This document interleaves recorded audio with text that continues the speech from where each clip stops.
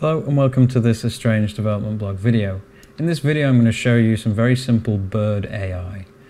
So what I'm going to do is I'm going to start by showing you it in action. So I'm going to press simulate here and you can see these birds immediately fly off. And what they're doing is they're just finding a point in a bounding box to fly to and then they fly back again. So it's a bit difficult to track them now. So there's another collection of birds over the ocean as well, which is the same principle, but it's over a different area. So you can see there's a bird here, see they're all over here, but there's just a bigger bounding box for them to pick a point and fly to. So very, very simple logic. The same logic is also used by the fish in here. So there's fish that are flying around, swimming around, but actually they're flying around. There's an eel here that's swimming around as well. That uses exactly the same logic. So what I'm going to do is I'm going to go into the birds first. And this adds so much to the scene. Actually, since adding these birds, it really makes it feel like a kind of real beach scene. So what I'm going to do is I'm going to go into this seagull asset. So the seagull is playing some random sounds. That's not really important to the AI. That just kind of adds to the effect. Now it inherits from this eagle blueprint. So the eagle it has a completely different look to it. The seagulls have a different skin. They use the same model because it's in the sky and you can't really see it anyway. So if we go to the event graph here, when we begin play, the first thing it does is it takes this bounds actor that it's been assigned. So if I look at it in the level editor, there is a bird bounds 2 assigned to that bounds actor property. If I go to bird bounds 2 and then focus it, you can see that it's a very, very sizable trigger. So the birds are allowed to fly around this entire trigger. They find a point in it, fly to it, and when they've flown to it, they find another point. So it's a kind of infinite flying, seeking behavior. Very, very useful for this kind of thing.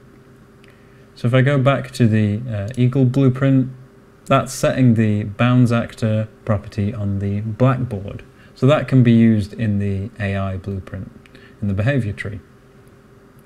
There's also some other stuff in here around movement.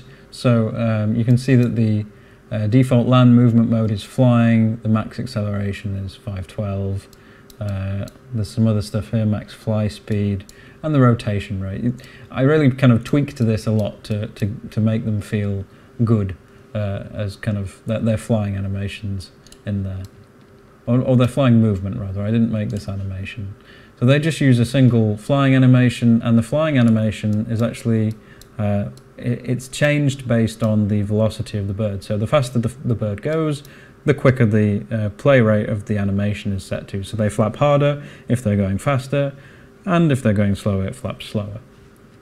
So very simple stuff. What I'm going to do is I'm going to go to the controller for this bird. So you can see here it's controlled by BP Fly Controller. So this is a generic controller for any flying animal in Estranged. So not a lot interesting here. The most interesting thing is the behavior tree, so the fly behavior. So let's go into there. So you can see there's two tasks here. We come in and the first task we execute is find a random point in the bounds actor. So you can see that it's got this bounds actor and a found location. And once it's found that, it moves directly towards it. So this move directly toward means don't use the navigation system, just move directly in 3D space towards that location. So very, very simple, doesn't involve pathing as well. So this thing on the left here, that's a custom task. So if I go into here, when it receives the call to execute, it checks whether the bounds actor is valid. If it's not, it just fails straight away. If it is valid, then it gets the bounds of that actor. It finds a random point in that bounding box, and then it sets it as the found location. So that's how that works. Very, very simple, just using vanilla Unreal stuff. So if we go back here, that's the fly behavior, and we go back here and close all of this. That is the behavior for the birds explained. That's the full set of logic for these birds. So very, very simple. Also for the fish as well, same thing. They use exactly the same behavior tree and exactly the same controller. So it's all shared logic. Surprisingly, there is a snail over here, and the snail uses the exact same logic as well. So the snail it has a different movement mode. It walks, so it can't move up and down kind of on the z-axis. But what it does do is it uses this fly behavior, because the fly behavior, kind of badly named, it just moves directly towards something. So the snail all it's doing is it's picking a random point, and I'll show you the bounding box that it's picking. It's this one. So it's picking a point in here, and it's moving towards it.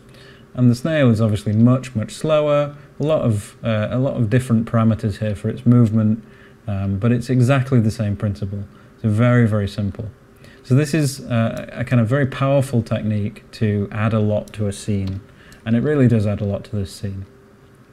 So that's it for this development blog video. I hope you enjoyed this. The update that contains these creatures is now live on the Steam development beta. It may be live on Steam when you come around to watching this. So thank you very much for watching.